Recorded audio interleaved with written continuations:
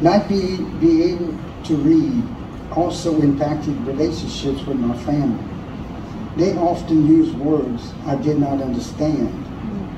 I imagine my feelings were hurt or I got angry many times because I misinterpreted what they said. The Bible promises us that God will never leave us or forsake us. During all this time of pain, embarrassment, and frustration, God was working on me. In fact, He worked on me for years, but I was running from my problems.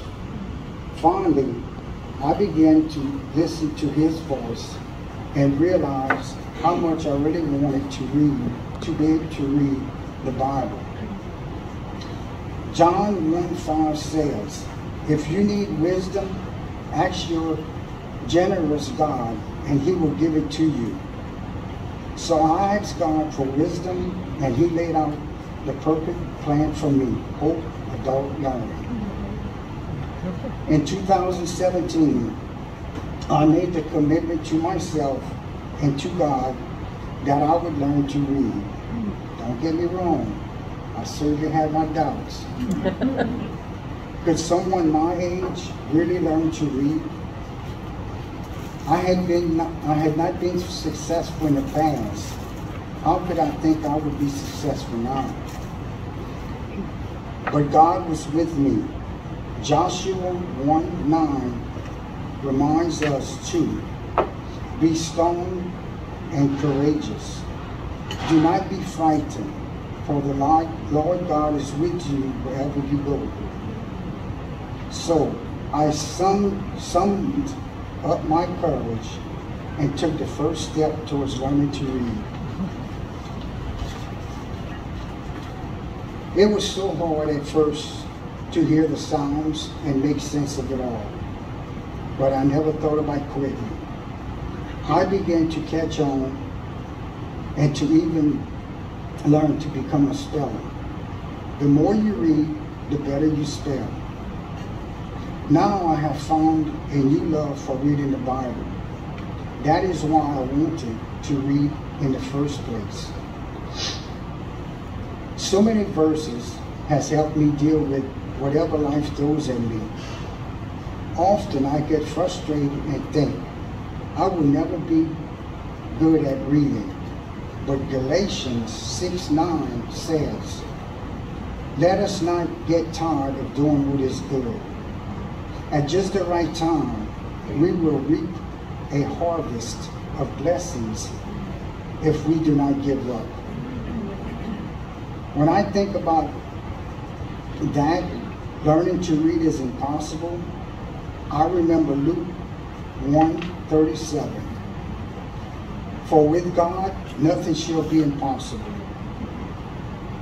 When I started my journey of learning how to read, I had no idea how it would impact other areas of my life.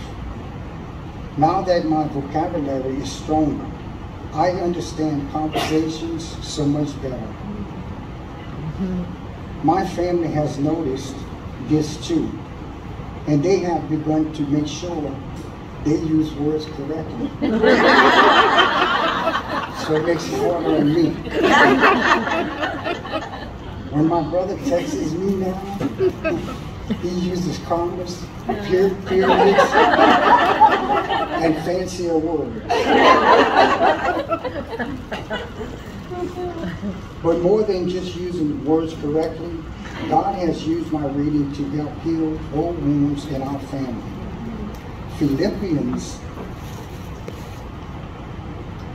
4:32 taught me that we should be kind to one another, tender-hearted, forgiving one another as God in Christ forgave us.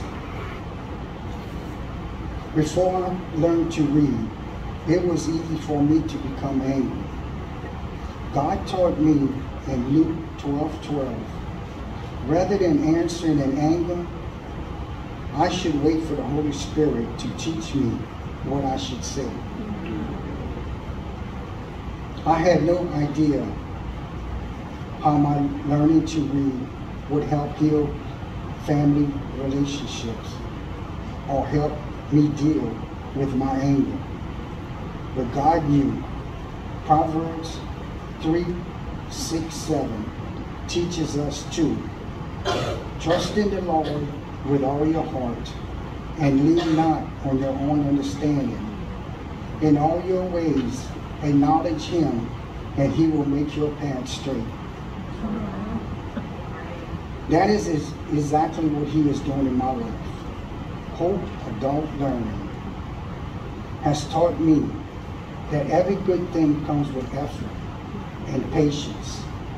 My tutor says, you can't have the roof on a house before you have a good foundation. So I learned to be patient and put in the work needed to have a good, strong foundation. All of us have people in our past who said we will never succeed.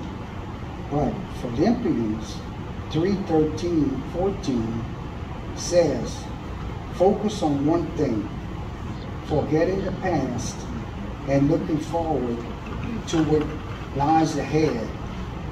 Press on to reach the end of the race and receive the heavenly prize which God through Jesus Christ has called us. I'll leave you with one last verse. Luke 6:40.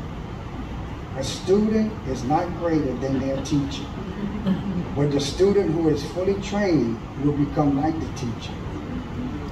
I want to thank each and every one of y'all for your time and respect y'all have shown today. God bless.